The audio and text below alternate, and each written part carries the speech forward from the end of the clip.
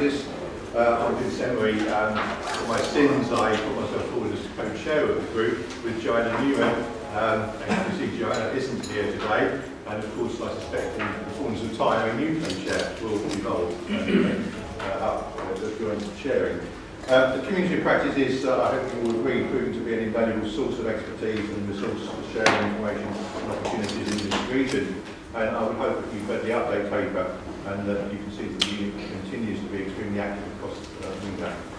However, there's no substitute, of course, from hearing from you and areas where the international unit can add most value about the challenges that we face in dealing with the MENA region, and also about exciting new opportunities that maybe you're hearing about that the international unit can help with. There's some new faces around the table, I do believe, so I think what we'll do is just do a very quick tour of who you are, which institution you're from, and maybe what you hope to gain from membership of the group. Otherwise, we will then subsequently move on with our guest speakers. I'm Vince Emery, Provost Chancellor of International Relations from the University of Surrey, with a lot of interest in the Middle East in general terms, and North Africa, and aiming again to get intelligence from these regions. Ewan Roberts from International Partnerships, Bangor University. We've already had quite a lot of dealings with our colleagues here from Iraq. I'm Stephen North from the International Office at Newcastle University. I've taken over the region of the Middle East and North Africa as of January. I'm using this as a nice introduction. I'm Lucy Green from the Institute of Education. I'm in the International Office as well. And we're really able to some info and sharing and getting some intelligence from it. Matthew from the University of Warwick. I'm responsible for the MENA region, so it's perfectly within my very interests and responsibilities. John Neville from the International Office at University of Southampton, also responsible for the Middle East, and we have a number of staff based in the Middle East, so particularly interested. I'm Stephen Jukes from the Media School of University. I look after the international stuff. We've got a number of partnerships in the Gulf region specifically. In the previous incarnation, I worked in the Middle East for a couple of months.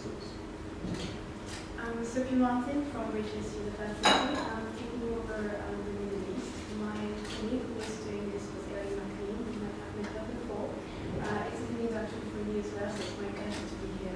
Thank you. I'm Felicity Teague from the International Unit. I'm the Deputy Director, and when Joanna Newman steps down on the 1st of February, I'll be acting as the Interim Director while the recruitment process goes through a permanent post. This is Victoria Jafar from Iraqi Cultural Attache. Victor Maya from Iraqi Cultural Attache. Dr. Ismail Nader from the Iraqi Cultural Attache. Claire Turner from the International Office at Imperial College. I look after Middle East partnerships and just have knowledge and challenges. I'm Andrew Newman. I'm an academic, reader in Islamic Studies in Persian at the University of Edinburgh, representing the international. Karen Mosa, Head of International Development at the University of Birmingham, particularly interested in partnerships in the region that generate information sharing and intelligence. I'm the Director of Strategic Partnerships in the University of Leicester, and with a particular interest in developing partnerships in the School of Law. I'm Mr. Thompson. I'm the Professor of the MENA region at International Unit, and if I could just introduce Professor Anne Moran, who's joining us from Ulster on the phone. Thank you very much, Mustafa. Anne Moran, Provost Chancellor with responsibility for international affairs at the university, and we are working very hardly in the Middle East, and we've done some work in Africa as well. So please join the meeting, and apologies I can't be with you in person. I'm Brian Greenwood. I started back in September, and my region responsibility are Middle East, Africa, and Russia. I'm Patrick Kosh from Cardiff University. I have responsibility for the Middle East and North Africa. We have a number of agreements and partnerships in the region, and keen to learn more about possible opportunities in the region. I'm Dr. Asad Kanimi from the Iraqi Cultural Attache. I am Dr. Mosa, the cultural advisor. I am a civil engineer, and I work at this this Attache about a year ago, and I was president of the University of Iraq for the past 9 years. Thank you. That saves me introducing you, so thank you. So I'd like to pass over directly to you, and Professor Mosa, if I'd like you to speak to us about the education opportunities in Iraq. Thank you.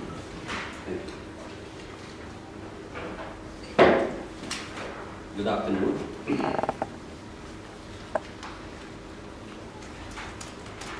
We would like to give you an overview of the attitude of the cultural Attache in Iraq,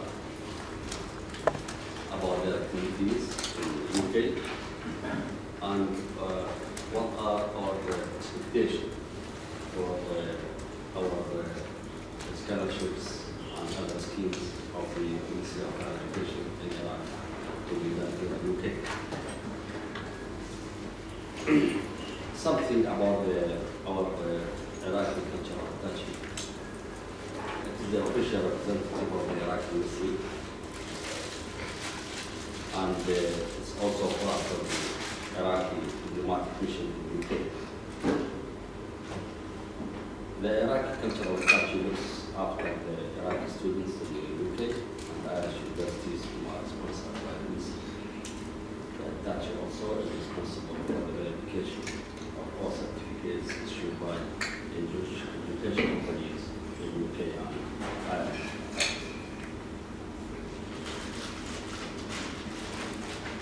The skeleton of the Iraqi cultural Attache and the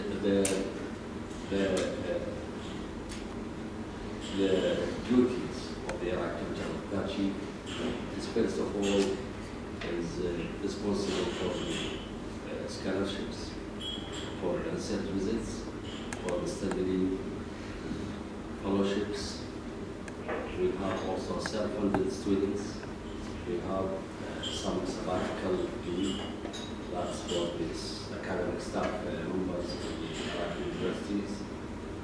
As I said, the verification of the certificates, and finally the collaboration projects, different collaboration projects with different universities.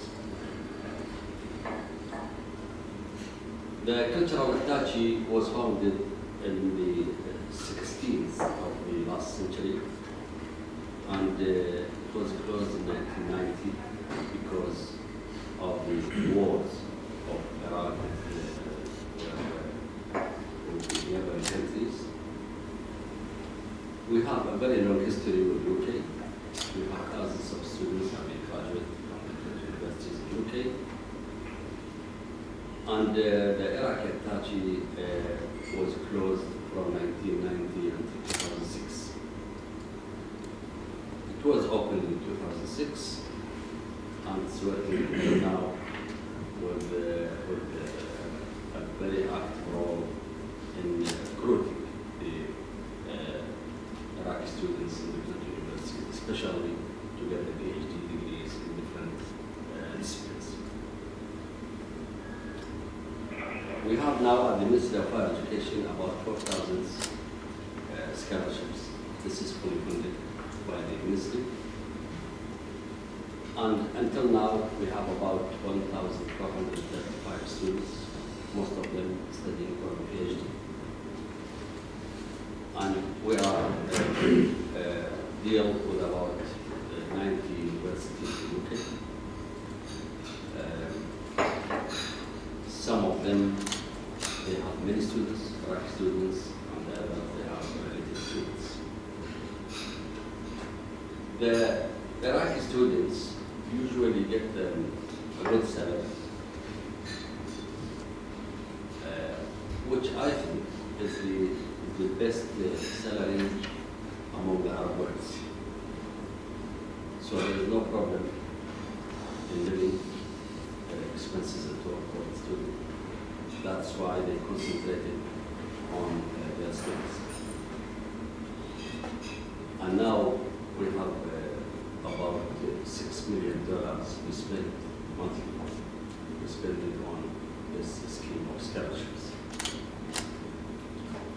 And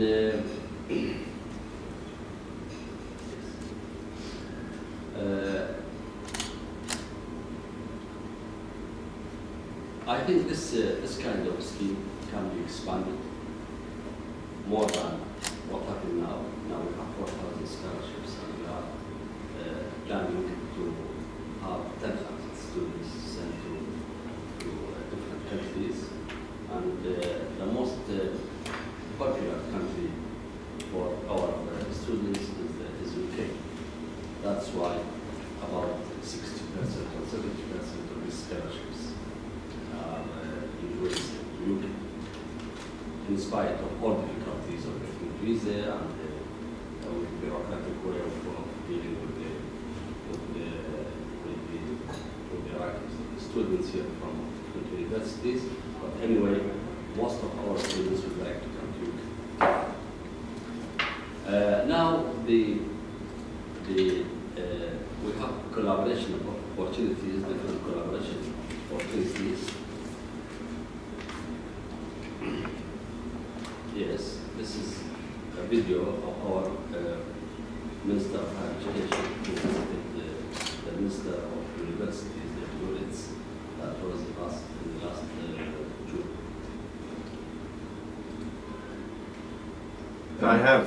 Our briefing, I should say, says the Iraqi students are welcome to Britain and noted for their hard work and application to their studies. يقول يعني التقرير الأدلي أن الطلاب العراقيين مرحب بهم في بريطانيا وهم كلش ممتازين في الدراسة. طبعا. ويعني هنا في بريطانيا هم يرحبون بهم. واحنا نرسلكم الزينين من طلابنا. We usually send the best students, the best marks, and the best skills for Britain. يعني عادة من يرشح للبعثات بالحقيقة هم أفضل طلاب العراق.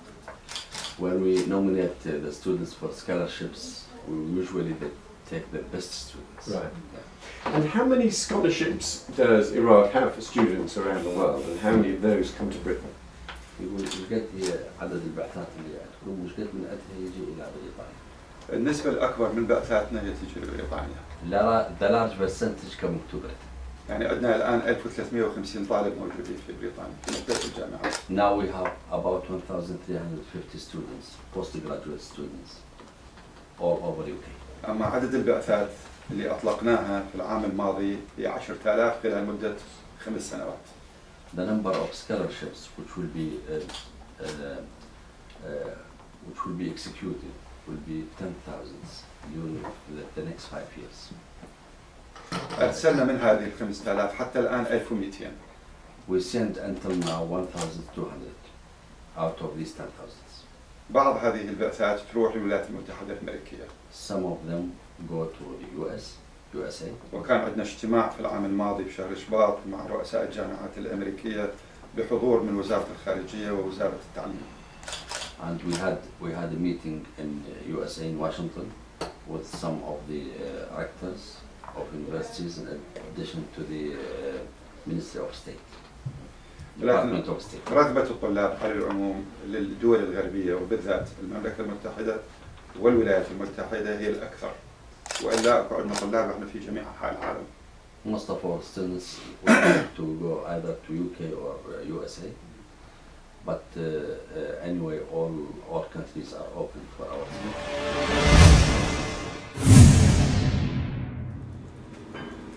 Yes. The opportunities, first of all, for the undergraduates to go to BSc, we have the activation agreement. Sometimes you call it 2 plus 2, sometimes you call it 1 plus 3, sometimes you call it 1 plus 2 plus 1. And this is, as you can see,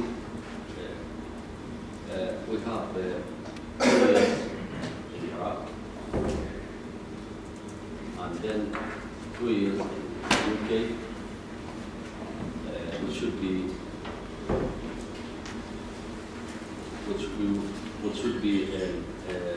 we should have an English course for all Iraqis. So this has been applied to the University of Liverpool, Mosa, and Northampton. In Northampton, we have the students, about 19 students, have been sent to study the information technology, and we have 20 students to study civil engineering in Liverpool during weeks. The other postgraduate studies, we have two types of studies, of course, the MSc and the PhD. We have now a proposal or a scheme of getting the MSc in articulation agreement of 1+1. One in Iraq and one in the UK, and in between there is an English course for them. This type of model has been now in negotiation with the Nottingham University for the College of Pharmacy, and maybe it can be extended to other subjects like oil engineering or civil engineering and medicine. For the PhD, as you know, many of our students now study for a PhD in different universities, as you can see it. And these are the numbers of PhDs in different universities. We have in Newcastle, for instance, about 8 students. And we have also in Cardiff and in Sheffield, Nottingham, Leicester, and Sanford, and so forth. And the numbers, of course, increased with the x-axis, and we have some few students at different universities, which is not shown on this figure. Of course, the reason behind that some universities have many students, Iraqi students, while the others not, are some of the obstacles and challenges. The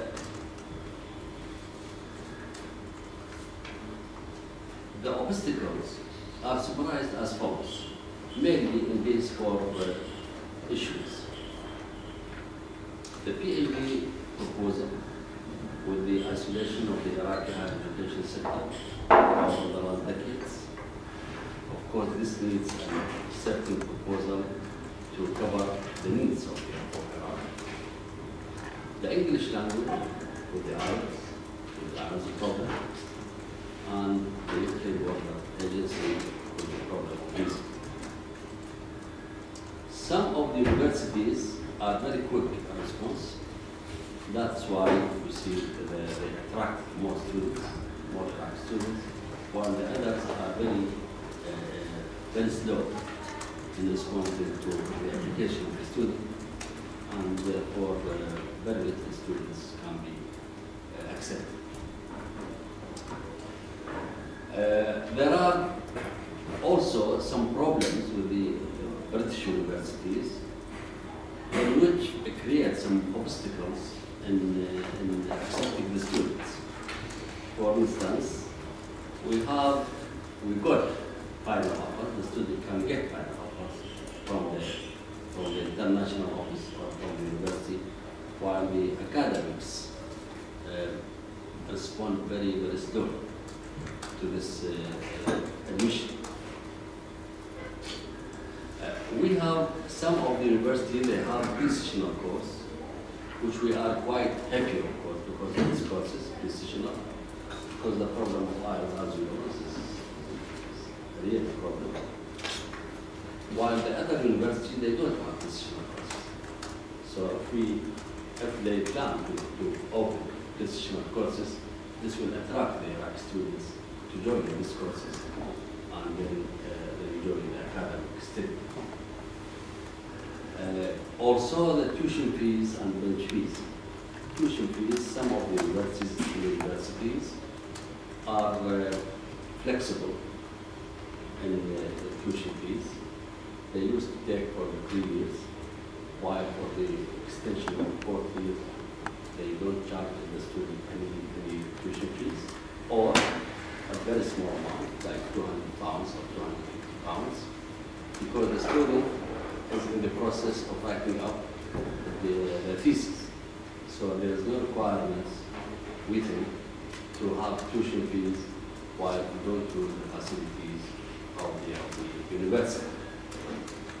Also, most of the universities nowadays, they fix their fees during the period of study. while the others, they used to increase it year by year according to the inflation rate. Sometimes they increase it more than the inflation rate, sometimes by 25%. Of course, our regulation does not allow us to pay the tuition fees for the existing students by more than 5% every year. That's why this is also a problem with some universities, while the others, of course, we have some ROI in which the prices stay fixed during the period of study.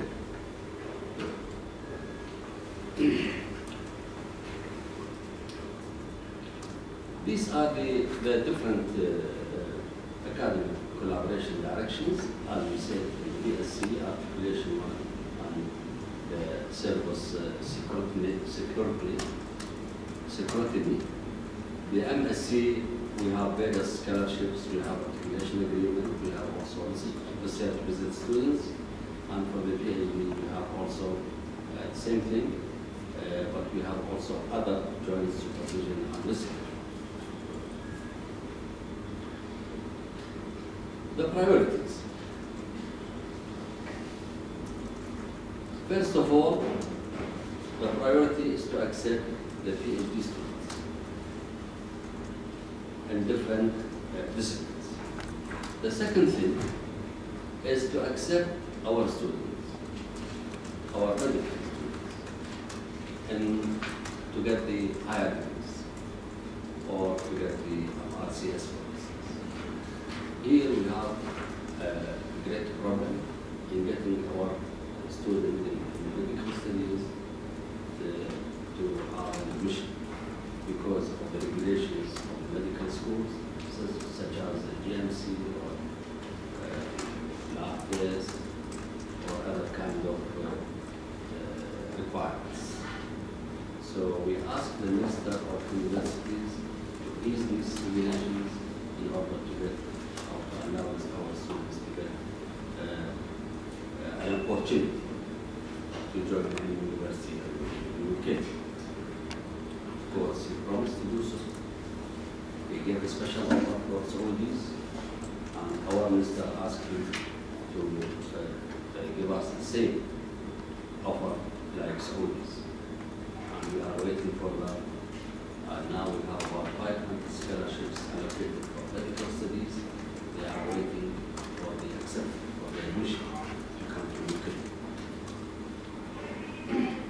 We have another project or another scheme of academic staff training and research visits. These are planned for 1 month. Our academic staff in Iraq at different universities used to come to Britain for 1 month. And a program of training or upgrade their information about the teaching facilities, about the teaching ways, the method of research, topics of research, how you make an examination, how you make the examination in the papers, how you try or plan to supervise the students, shadowing of the similar positions, such as head of departments, reviews, and so on. So this is the academic state plan. The same thing is for the research visits. We allow our academic staff to come to UK universities or other countries for 1 month also together with their students. Their students are allowed to stay for 6 months and the supervisor is 1 month to follow up the research of the student. For these postgraduate students are done their degrees in Iraq and they have a chance to come to UK for about 6 months to follow up their research. And the BSc, as you know, the articulation agreement between +2 and +1. We have prepared a letter of intent, which is very, they have very little items, and it can be signed by any university with a cultural attache, just to make it like easy how to send our students, how to deal with the students. And we have many universities sign this LOI in a very simple form, and I think accordingly we can send our students very quickly, and we can accept our students very quickly according to this LOI. This LOI is approved by the Ministry of Education and welcomed also by them. We have a new scheme and a new opportunity, collaboration opportunity, what we call the International Development Council. This approach is dealing with linking Iraqi cities with UK cities for different issues like services, like security, universities, traffic, building, materials, different issues. So if you can see this professional council committees, and these are the different issues which we are seeking to link the Iraqi cities with the UK cities or make a twin. These different issues, of course, they can be studied by any city or by any university.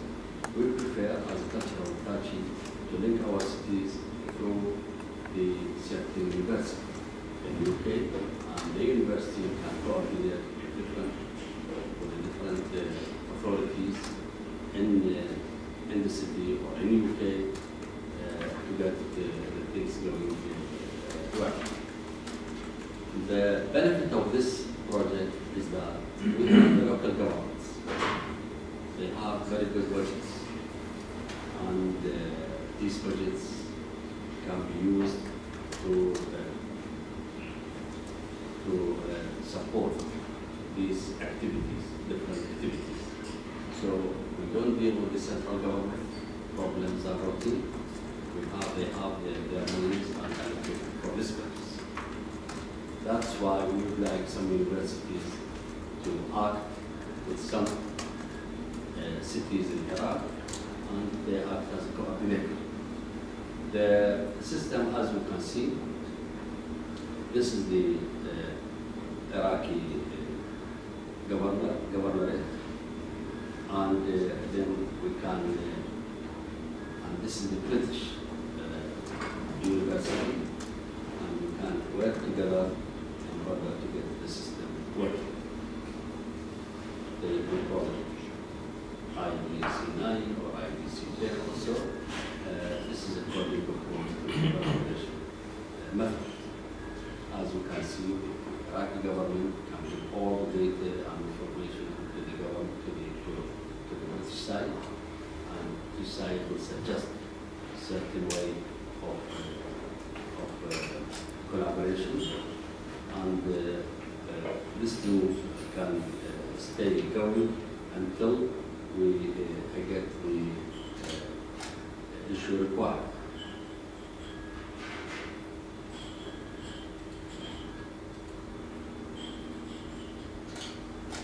As you can see now, from this drawing. Now, after we get the information, and after we suggest, then we can link the Iraqi city with the Iraqi with the UK cities. I think this is a very good opportunity for investment by the British universities. Of course, we think we go to the Mayor of London or Mayor of Birmingham or Manchester, but we prefer to work with the universities rather than with the mayors, because the universities we think is the focal point of all activities. Yeah, these are some of the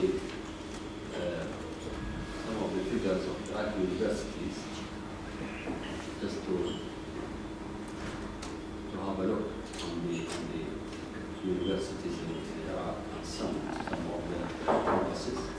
We have 28 universities, public universities, and we have planned to open another 15 universities in the pipe for the next 5 years. In addition, we have about 38 private universities. But these are the main universities now in Iraq.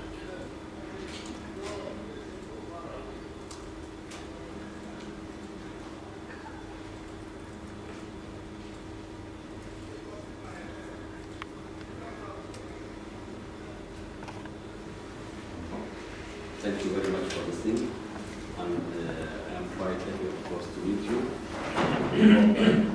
A good collaboration will be between Iraq and the future.